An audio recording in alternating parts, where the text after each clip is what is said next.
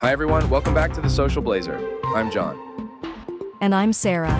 Today we're diving into a critical topic that's a significant concern for many Americans: the affordability of healthcare. Absolutely, Sarah. It's no secret that healthcare costs have been rising steadily over the years. Many people are worried about how these costs affect their financial stability. Let's start by talking about what's driving these rising costs. There are several factors at play here, John. One of the major drivers is the high cost of prescription drugs. Pharmaceutical companies often set high prices for their products, and even with insurance, out-of-pocket costs can be substantial. For instance, the cost of insulin has skyrocketed, putting a huge financial strain on diabetics. That's a good point.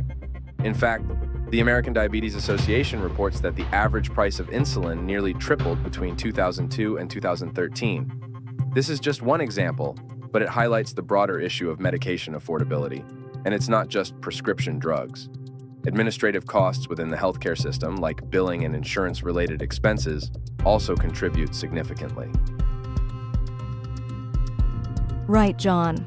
According to a study by the Journal of the American Medical Association, administrative costs account for about 25% of total hospital spending in the U.S. This is much higher compared to other countries with more streamlined healthcare systems.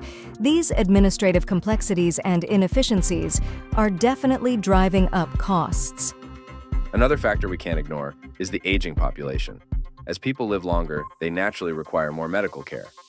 The U.S. Census Bureau projects that by 2030, all baby boomers will be older than 65, meaning 1 in every 5 residents will be of retirement age. This demographic shift is increasing the demand for health services, which in turn raises costs.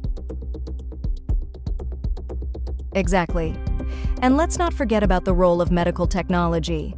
While advancements in medical technology have significantly improved patient outcomes, they also come with high price tags. For example, MRI machines, robotic surgery systems, and advanced diagnostic tools are expensive to produce, maintain, and operate. That's true, Sarah. A report by the Congressional Budget Office found that technological advancements account for a large portion of the increase in healthcare spending over the past few decades. But it's not just about the technology itself. It's also about the costs of training personnel to use these advanced tools effectively. And speaking of personnel, let's talk about the workforce. The cost of labor in the healthcare industry has been rising as well. Nurses, doctors, and other healthcare professionals require extensive education and training, which is reflected in their salaries. Additionally, there's a growing shortage of healthcare workers, which drives up wages and, subsequently, the overall cost of care. That's a crucial point.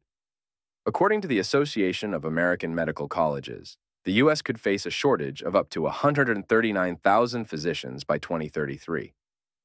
This shortage puts pressure on existing staff, increasing the demand for higher wages and contributing to overall healthcare costs. So, with all these factors contributing to rising costs, what can be done to make healthcare more affordable? Some suggest a more robust public option, or even a move towards universal healthcare. What are your thoughts on this, John?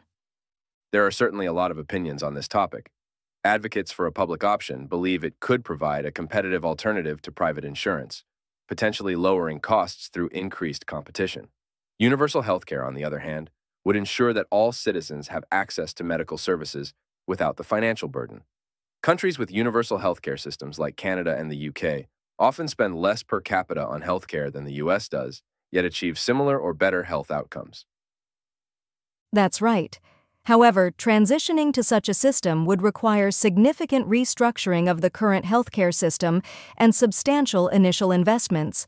There are also concerns about the potential for increased taxes and government involvement in personal healthcare decisions. Another potential solution is implementing price controls on pharmaceuticals and increasing transparency in pricing. Currently, there's a lack of transparency in how prices for medical services and drugs are set. By making prices more transparent, patients can make more informed decisions, and it could drive down costs through competition. Preventative care is another important aspect. By focusing on preventative measures such as regular screenings, vaccinations, and promoting healthy lifestyles, we can reduce the incidence of chronic diseases like diabetes and heart disease. This could lower long-term healthcare costs significantly. Absolutely. Programs that promote preventative care can save money in the long run by catching health issues early and reducing the need for more expensive treatments down the line. It's about creating a system that not only treats illness, but also promotes overall health and well-being. In the end, it's clear that there's no one-size-fits-all solution. Addressing healthcare affordability will require a multifaceted approach involving policy changes, innovation in care delivery, and a focus on preventative health. We'd love to hear what our viewers think. What solutions do you propose for tackling rising healthcare costs? Share your thoughts in the comments below. And don't forget to like this video and subscribe to the Social Blazer for more in-depth discussions on important topics. Thanks for joining us, and stay tuned for our next episode. Take care. Bye.